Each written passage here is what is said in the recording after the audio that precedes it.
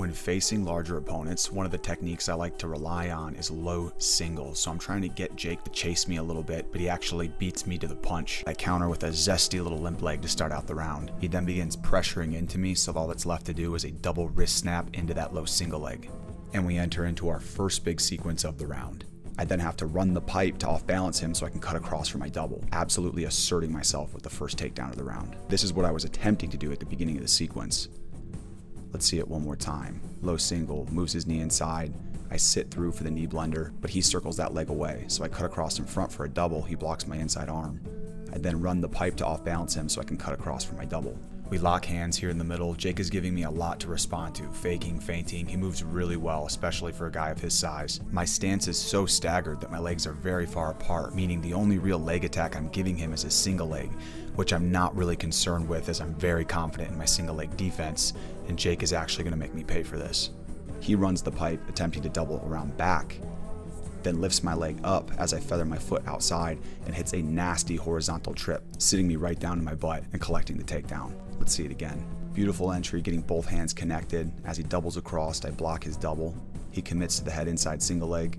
I'm feathering my foot inside and outside, trying to make it as difficult for him to finish as possible. Now, I'm about as comfortable on one leg as I am on two, so I'm really not worried at all here. But Jake does an excellent job of controlling me at both ends, the high end at my head and the low end at my feet. And if he didn't catch it the first time, he catches a knee straight to the chin for his first takedown, but the mountain man, he eats that for breakfast. Back in the middle, I just reach up to see what he's gonna do. I see that he reaches back. So now that I know that, I'm gonna walk in, reach again to get him to reach back and go in for a double. I try to attempt a peek out for a reattack, and Jake reattacks off of my reattack. I off balance him with an Uchimata. He can feel we're about to go into another long, lengthy finishing sequence, so he chooses to abandon the position entirely, using that slap bump again to buy me an extra 1 or 2 seconds of recovery time before we get into it again. I've probably gotten used to over-relying on the limp leg against Brazilian Jiu-Jitsu practitioners, so when I go up against a wrestler, what I should have been doing is prioritizing my down blocks and sprawls, the first 2 layers of defense, as opposed to relying solely on limp legs. I fake at the legs and attempt to snap him down, and he actually almost hits me with a duck. He's doing a really good job baiting me with posts. So look at this, he's gonna post on my head, and when I go to peel it off, he's gonna peel my wrist off of his and use that as a reattack. Yup, he goes to peel my wrist and gain 2-on-1 wrist control. But again, I'm not too worried about anyone being in on a single leg, as I'm very comfortable limp legging out. I'm thinking enough with the leg attacks, let's be real men and go upper body. My goal is to get double underhooks. I actually teach you this underhook setup in this video here. The 2 main counters I'm looking for once he has double overhooks are the headlock and the inside trip. Jake's about to show me I'm being a little short-sighted here as he hits me with a 3rd option.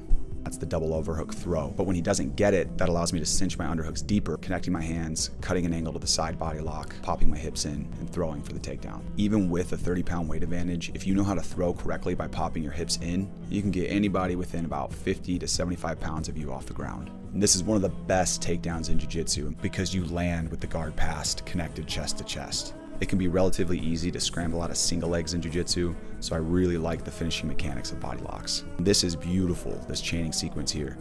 He hits a Metskarami and scrambles to the back, doing a knee pinch finish to the takedown. This is actually the counter that Kyle Dake got caught in the last Olympic cycle. As he goes in for a body lock and he steps up with his outside leg, his opponent wraps an underhook on the posting leg, elevating, off balancing, and finishing. So again, here, I'm in inside position, and as I step up, he underhooks the far knee,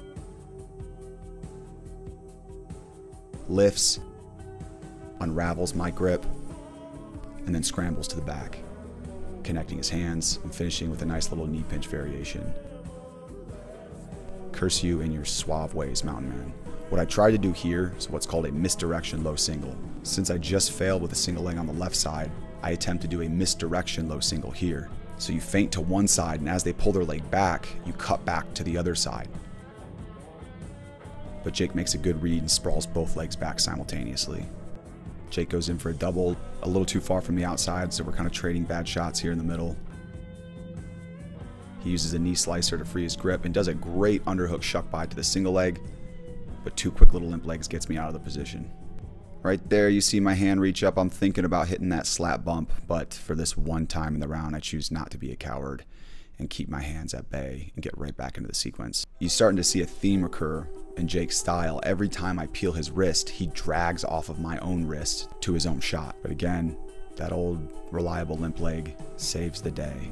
I absolutely love these kinds of setups. So right after an opponent's attack, when you both kind of had this unspoken soft walk back to the middle, that's a perfect time to attack. So I just reach up at the head, knowing he will reach back like he has many times before in the round. And when he does, I go in for a double. Most coaches would teach you not to finish a double leg head side. Here we see it at the national tournament on the D1 level. McGee actually uses that same low single misdirection setup that I just showed you, but uses it to transition into a double. Here's Nicky Ryan hitting a standing double leg against Dante Leon, finishing head side in BJJ. It's a totally appropriate option, whether in wrestling or jiu-jitsu or in MMA. Feeling the fatigue of the day, I start going in for my super low calorie takedowns, which are 2-on-1 Russian ties. In this scenario specifically, I go in for a key lock, which I actually teach you in this video here. As he reaches up, I baseball back grip off of the wrist, move my inside arm up to the armpit. You can't see it, but I've connected my hand on top of my inside wrist. And what I'm waiting for is for him to pressure back into me.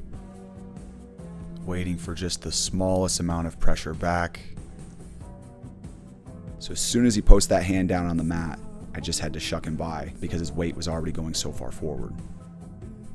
In true Staller fashion, I look back at the cameraman and ask how much time is left on the clock. He tells me 20 seconds, and I'm just trying to hold on here so I can say I had the last takedown of the round. He gives the limp leg a little recognition with a frustrating head shake.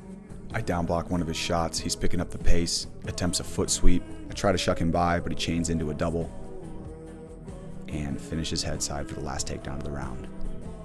Outside of the artificial context of competition, pulling guard is not a safe option in neither MMA or a self-defense scenario. Having access to superior wrestling allows you to safely and reliably take your opponent to the ground. And if your opponent has better jiu-jitsu, you can then choose to stay on your feet, completely eliminating your opponent's jiu-jitsu. Now's the time for me to serve you with two empowering options moving forward. There are two low-risk, high-reward takedowns which anyone of any age, mobility, or skill level can do in my zero-cost takedown mini course linked in the comments and description below. If you're truly committed to adding takedowns to your game, the kind which will have your training partners asking you how in the world you just did that, and want all of your training modules in one place, saving you an enormous amount of time, money, energy, and effort, then my course, the Effective Takedown System, is for you. Join the hundreds of BJJ practitioners who are going from absolute beginner all the way to advanced on the feet for jiu-jitsu. The Effective Takedown System is a lifetime of takedown training for less than a couple months of jiu-jitsu membership fees. If you want to learn more about the Effective Takedown System, just click the video in the top left corner, where you'll also see the public's response to the course in the comment section of that video. That's it for now. Thank you for watching, and as always, stay scrappy.